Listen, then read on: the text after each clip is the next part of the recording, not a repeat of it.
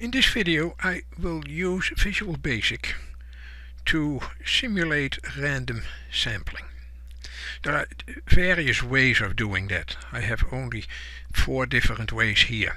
You can make them random. I'm using area codes, and I'm going to take a random sample of area codes, but whatever you put in this range can be used.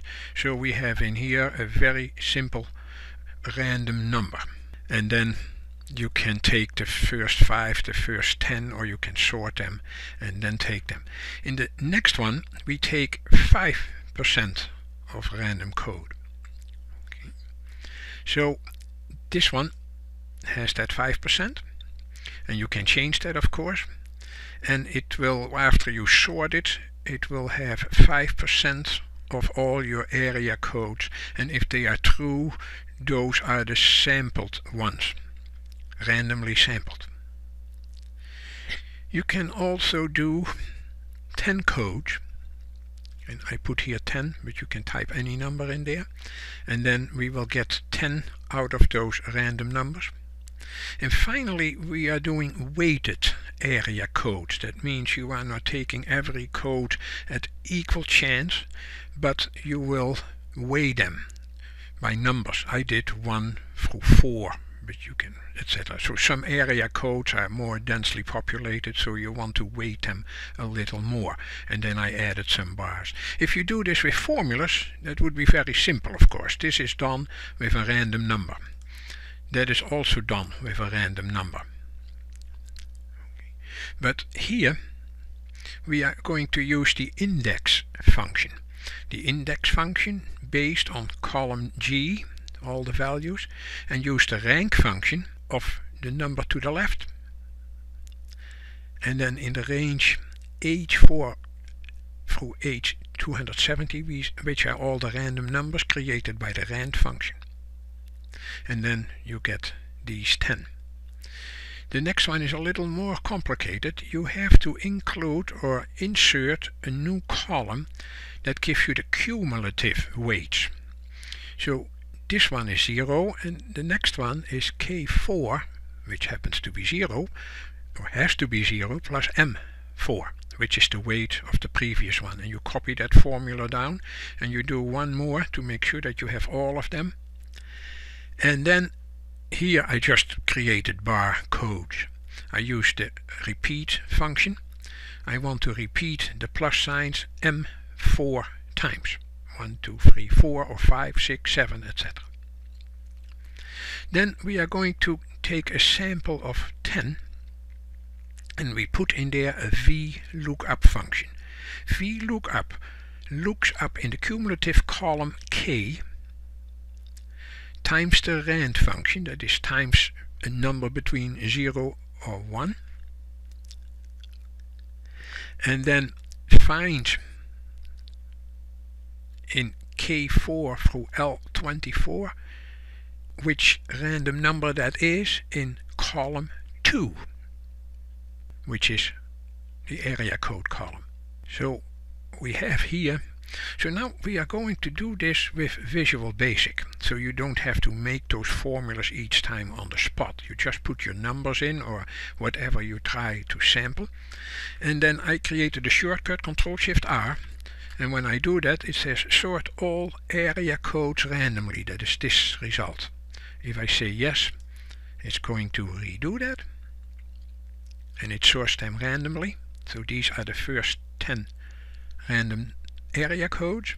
Then would you like a 5% sample for column D? If I say yes, it will run that too, and again that amount of sampled ones can vary, of course, for it is a random selection. So would you like a random selection of 10? That's what we have here. Yes. And then would you like a weighted sample of 10? Yes. And it found these weighted ones, so you will see the 4 pluses are more frequent than the single pluses. But again, that varies all the time. And it tells me we are done. So how did we do that in Visual Basic? Alt F11, make sure that you insert a module, and I called subroutine random select, whatever you want. and then I created a shortcut, Control-Shift-R. We declare a few variables. One is of the range type, one is of the value type. Then it says, we are going to ask, do you want to do that first one, yes or no? If you say no, then exit the sub. Then the range B4 through B27, but again for you that may be much shorter or much longer range, put the formula in there, equals, and then a literal quote, and end with a literal quote, the rand function. But we don't want that rand function to change anymore once it's put in there, so we are going to replace the formula in that range with the value in that range, which is basically a paste value operation. And then we sort by range B4, whatever the first one is in your column. And that will do the job. Then the second one. If you want the range E3 sampled from col D, if you say no, then exit the sub. Else we are going to put a formula in the range E4 through E27 based on the following equation, equals the random number is less than E3, and E3 is the percentage that you have assigned. Then do a paste value, formula value, sort descendingly. Then we go to the third step. Do you want to do that? If you say no, exit the sub. Then put in range H1 through H70 a random number, replace it with a value. Then we store in I size the range number that we found in I3, which is in this case 10. And then we are going to replace all of that with the formula in the range I4, starting there, up to cells 3, up to I size plus I size, column 9 in this case. Okay, this is column 9. And put the formula in there that equals, I showed you that already before, index based on the ranked function as a nested function. And that is very straightforward as I showed you before.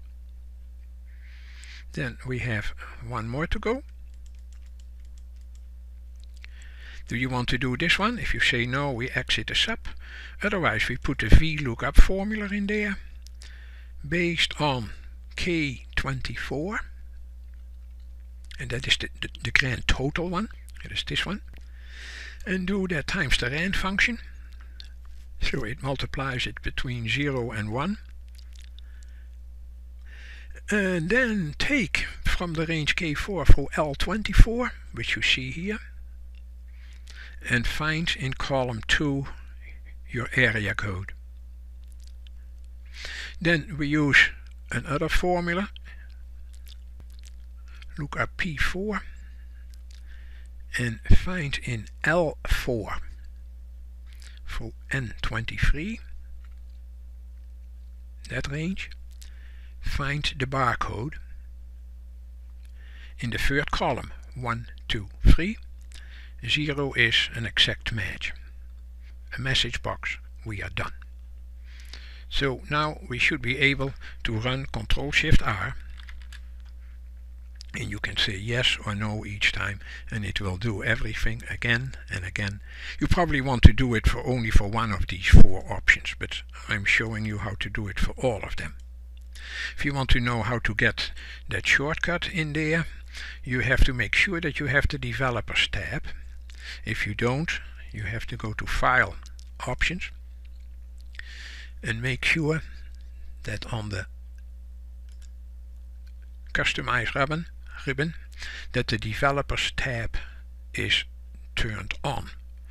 Once that is on, you should be able to access it, and it allows you to go to Macros, take your random select one, Options, and create your shortcut. Shift R, it automatically enforces the control key, so the end result is Control-Shift-R.